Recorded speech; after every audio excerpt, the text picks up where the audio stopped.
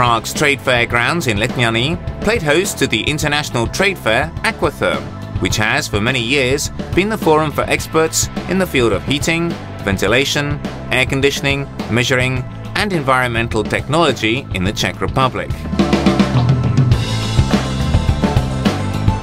The climax of the trade fair was the award-giving ceremony for prestigious prizes and honorary awards. The Board of Judges awarded a gold medal to the company Jaroslav Cankař and Son, ATMOS, for their unique automated boiler for Pellets the D21P with its inbuilt ATMOS A25 burners and its screw conveyor. The ATMOS environmentally friendly and fully automated pellet boiler is designed to burn pellets in the most effective way possible.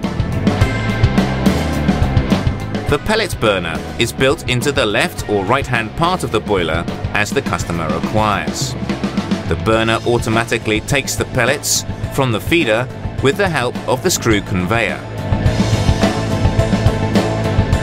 The prestigious gold medal confirmed the already traditional success of the company Jaroslav Cankař and Son, ATMOS, at the trade fair Aquatherm Prague 2010.